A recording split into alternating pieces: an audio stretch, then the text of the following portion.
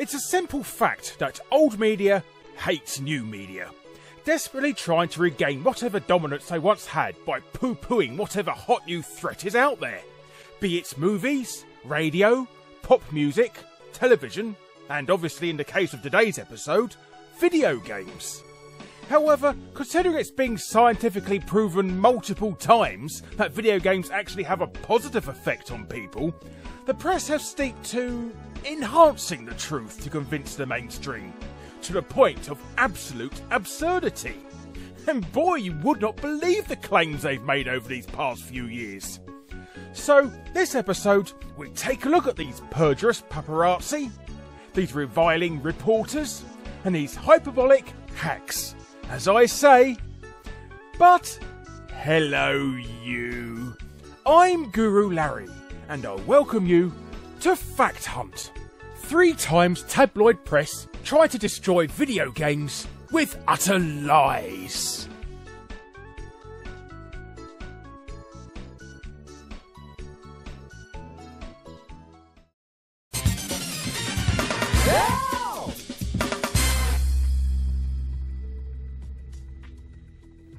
One easy way for the tabloids to clickbait gullible parents is to combine their fear of death and the anxiety of narcotics with whatever popular thing the kids are into.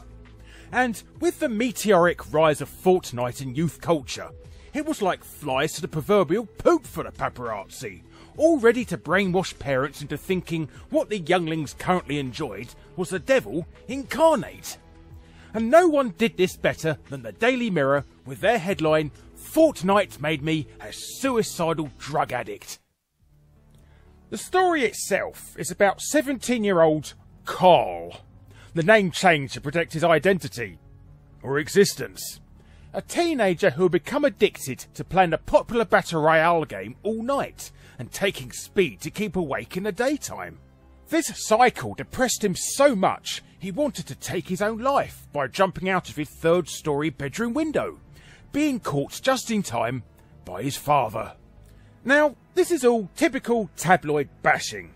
However, the cracks begin to appear when Carl starts giving contradicting comments, like, each time you're killed, you're automatically dropped into the battle zone, which to anyone who's played a Battle Royale game will know isn't true.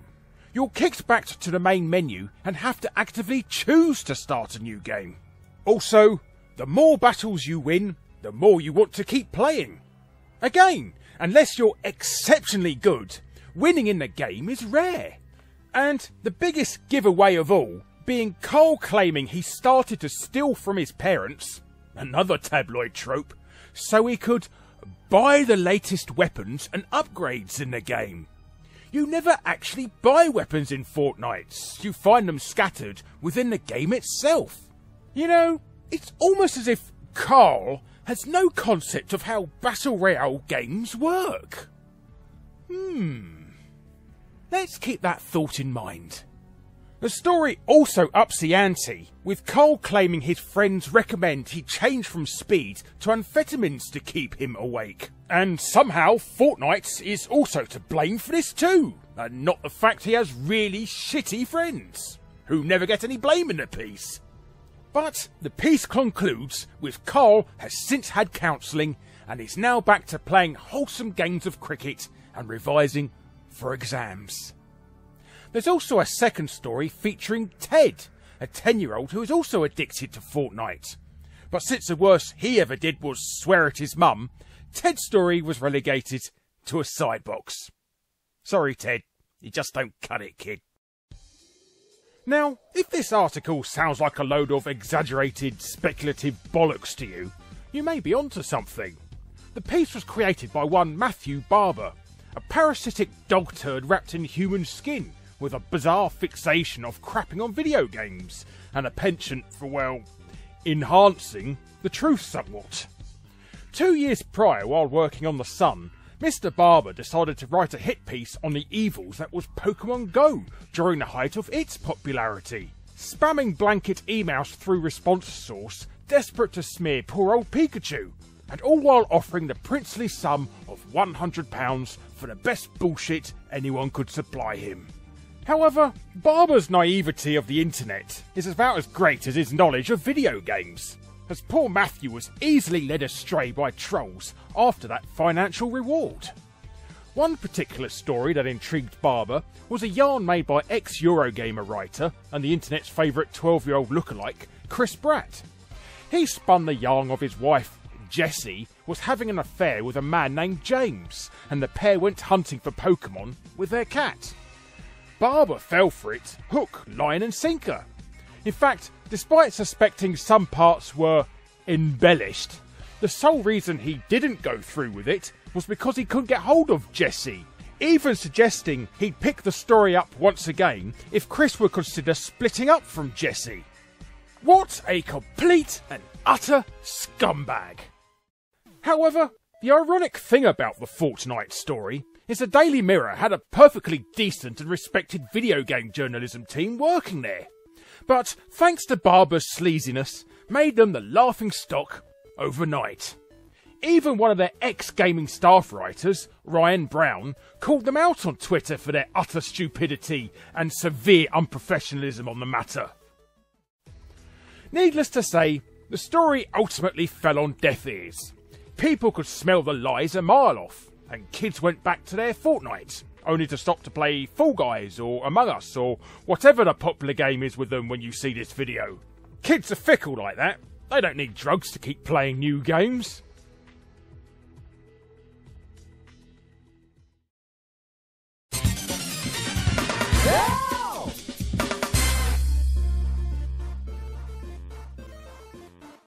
Reporting a famous celebrity publicly screaming outcry over a hot topic is an easy way to gain some extra sales for your newspaper. But when it's one of the most popular religious leaders on the planet, now, that's a license to print money. Well, it would be if you weren't a total scumbag who misled the world into assuming that. Ban death game now, Pope. Read the headline of the February 20th, 1997 edition of the Lancashire Telegraph, and was targeting SCI's recently released PC car combat title, Carmageddon. Now, Carmageddon had already been rung through the censorship mangle multiple times, having all the humans turned into zombies with green blood in the UK version, the German version removing all living creatures entirely, replacing them with robots, and the game being banned outright in Brazil. But the tabloids having already battered the poor publisher into submission, the Evening Telegraph wanted to beat this dead horse just a little more, printing what seemed to be an exclusive quote from the head of the Catholic Church, John Paul II, himself. So, how did a tiny newspaper from the arse end of nowhere manage to score a world-exclusive quote condemning a video game from one of the most notoriously hard-to-reach people on Earth? They didn't. What they sneakily hid behind the attention-grabbing headline was the Pope in question was actually Greg Pope, a low-tier Labour MP for Hindburn, Lancashire. Obviously, they tried a few other easy targets at first, such as pulling on the heartstrings by quoting the mother of an 8-year-old who'd been hit by a car, and another Labour MP by the name of Ronnie Campbell, who promised he'd have a word with the Home Secretary about getting it banned. Spoiler alert, he didn't. They even quoted the police and some old dear who worked in a local charity shop. For some reason. But no one cared on the opinions of those people. Who else could turn heads? Well, some bright spark at the paper noticed their local MP shared the same surname as the title of a religious leader. He'd be easy to get a quote from too. I mean, working for Hindburn, he's got nothing else to do with his life. Maybe they could fool people into thinking they were one and the same. And so, with forced outrage quotes in hand, the story was put to print. Seeing all the hullabaloo, the national papers would pick up on John Paul's alleged hatred of car combat video games, more than happy to mislead their readers too. Obviously, it took no time at all for the public to notice it wasn't the papacy being outraged, but some nobody politician from the middle of nowhere, making everyone who printed the story, whether it be purposeful or not, look a bit silly and a bit scummy. But the papers got some extra sales from this deceitful debasement, so a bit of self-humiliation was essentially a victory for them. However, if the goal was to ban Carmageddon, then it backfired tremendously. Rather than destroying the game's reputation, it ended up becoming one of the biggest selling PC games of 1997. Stainless released a patch to uncensor the game in the UK and Germany, even taking the BBFC to court and winning on releasing the original game uncut. The game went on to receive 2 sequels, ports to mobile devices, and even a remake in 2015, which itself was remade the following year. So this tale ultimately ends with everyone winning. Well, apart from Greg Pope.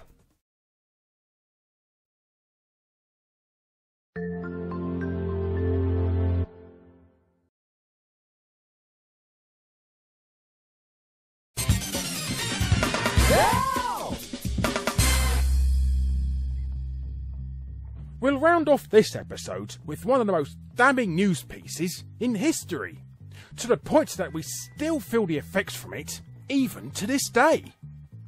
In the days before the press were lambasting video games for turning kids into drug addicts and homicidal murderers, they'd become fixated on a bizarre and completely false notion that you can catch epilepsy from them. And it all stems from one article. In 1992, British teenager Jasminder Bassi was over at a friend's house playing Super Mario. Jasminder had only played the game briefly when he decided to go home. However, he would later be tragically found dead at the friend's front gate, having suffered a violent epileptic fit and choking to death on his own vomit. It's not clear whether Jasminder's parents were aware he had a history of epilepsy, but they generally considered him a strong and healthy young man. The Sun newspaper quickly picked up on the story, and looking at their article, brazenly capitalised on a grieving mother, who, despite adamantly announcing it wasn't the fault of Nintendo, but the television itself, decided it was too tempting not to use the shocking headline, "Nintendo killed my son." Now, this wasn't the first article to report on the connection. After bumper sales Nintendo had the previous Christmas, several cases of epileptic fits were reported after playing on the system too, with one doctor interviewed even calling it Nintendo-itis. And despite the fact an equal number of reports had been made from Sega consoles too, the Daily Mail ran the story with the title, "Nintendo Face Hellstorm."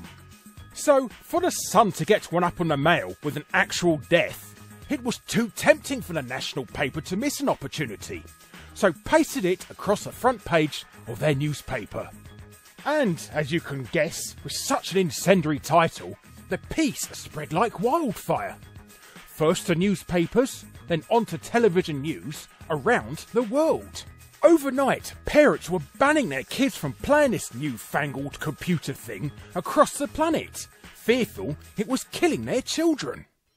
Sadly, despite the evidence to the contrary, very few came to Nintendo's defence, with the only true opposition to the news being British video game TV show Bad Influence, who even pulled in a member of the British Epilepsy Association to debunk the accusations. Ultimately, the whole scaremongering behind the "video games give you epilepsy" debate shares the same narrative as the press's "video games turn you into a violent psychopath" crusade. The exception proves the rule. In other words, it happened with one person, so therefore everyone must be at risk. The truth is that even if you did suffer from epilepsy, only a small number of sufferers also have photosensitive epilepsy to trigger such a state. And even in the huge unlikelihood that you do, you can instantly negate any risks of an attack by sitting in a bright room, using a smaller screen and not sitting too close, with the decisive remedy being to wear an eye patch, as the brain cannot trigger a fit if it's not receiving the same signal to both eyes. And thanks to the progression of technology, it's also far less likely to happen now. The whole issue started in the early 90s when everyone watched television with a CRT screen, the flickering refresh rate of which was the key factor in triggering an attack. It's 99.9% likely that the public will be using an LCD screen or better today, which refreshes images progressively, so zero flickering. Sadly, the stigma of games trigger seizures is something that Nintendo have never been able to shake off. In 2002, a mother from Louisiana attempted to sue Nintendo over the death of her 30-year-old son after he had died from hitting his head on a table from a seizure. Despite the fact he would often play for over 48 hours a week and was well aware he had a history of photosensitive epilepsy. You may also remember the story of how the first airing of the Pokemon anime in Japan caused multiple kids to be rushed to hospital from seizures.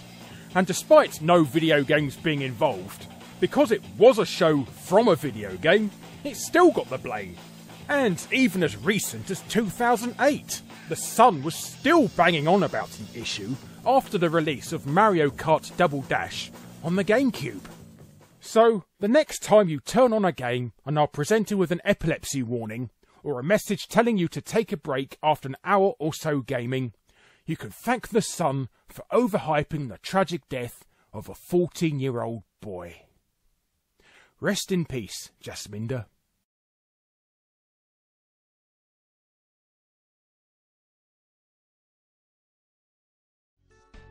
Hello you! Thanks ever so much for watching. Be sure to subscribe to be first to see future Fact Hunt episodes.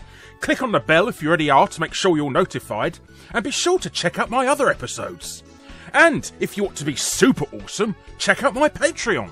But thanks again for watching, and I'll be seeing you next time. Ta-ra for now!